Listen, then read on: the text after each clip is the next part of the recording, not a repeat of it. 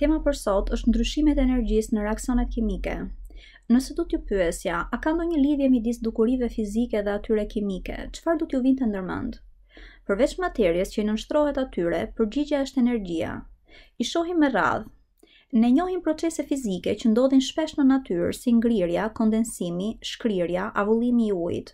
Në të gjitha këto dukuri ka shkëmbimet e energjisë me mjedisin. Konkretisht, tek ngrirja dhe kondensimi, uji kalon nga një gjendje agregate në tjetrën duke dhënë energji në mjedis, sepse këtu grimcat krijojnë lidhje të reja midis tyre. Procese të tilla, ku çlirohet energji në mjedis, quhen ekzotermike. Ekzo do të thotë jashtë dhe termo nxehtësi. Ndërsa tek shkrirja dhe avullimi, merret energji nga mjedisi që të këputen lidhjet e grimcave në strukturën e gjendjes agregate. Kur lidhjet prishen, ato largohen nga struktura dhe kjo bën që akulli të lëngëzohet ose uji të avullojë. Procese të tilla ku thithet energji nga mjedisi quhen endotermike. Endo do të thotë brenda dhe termo nxehtësi.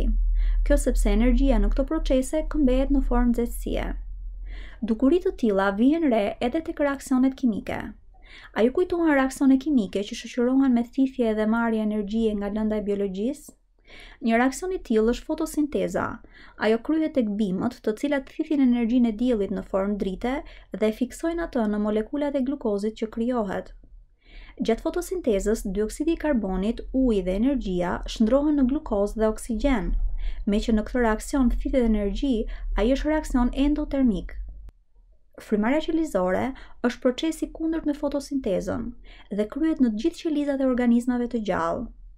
Ai është procesi i djegjes së glukozës në prezencë të oksigjenit për të prodhuar energji, dioksid karboni dhe ujë. Me që nga ky reaksion çlirohet energji, ai bën pjesë në grupin e reaksioneve ekzotermike. Këtë eksperiment ju mund ta kryeni vetë në shtëpi. Në një enë ku keni hedhur uthull më parë, shtoni sot buke. Shikoni se çfarë ndodh. Reaksioni është i shpejtë. Kjo duket nga gazi dioksid karboni që çlirohet me vrull. Por nëse e prekni enën gjatë kohës kur po kryhet reaksioni, ajo do të jetë e ftohtë. Që ky reaksion të zhvillohet kërkon energji dhe kjo bën që tretësira të ftohet. Në këtë reaksion, hidrogjen karbonati i natriumit vepron me acidin acetik për të formuar acetatin e natriumit dhe acid karbonik që si i paqëndrueshëm që është shpërbëhet në dioksid karboni dhe ujë. Për këtë arsye, ky reaksion është endotermik. Reaksionet e djegjes së lëndëve të djegshme si druri, qymyri, nafta, gazi e të tjerë çlirojnë sasi të mëdha energjie në mjedisin përreth. Kjo energji vjen në dy forma, në formën e dritës dhe të nxehtësisë. Reaksionet e djegjes janë ekzotermike. Reaksionet ekzotermike janë edhe ato të asnjësimit. Atëherë, mund të themi se në reaksionet endotermike thithet energji nga mjedisi i jashtëm. Ulet temperatura në mjedisin ku kryhet reaksioni dhe kjo mund të matet me termometër lëngjesh. Ndryshimin energjetik të substancave gjatë zhvillimit të reaksionit mund ta shprehim me këtë grafik. Energjia potenciale e reaktantëve është më e vogël se energjia potenciale e produkteve.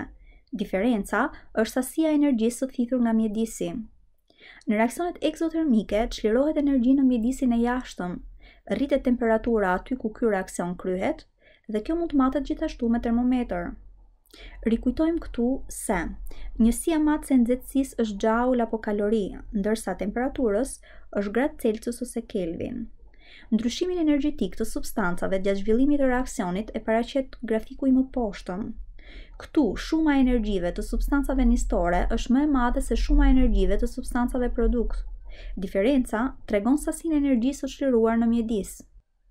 Dega e kimisë që merret me studimin e nxehtësisë së thithur apo të çliruar në reaksionet kimike dhe proceset fizike është termokimia.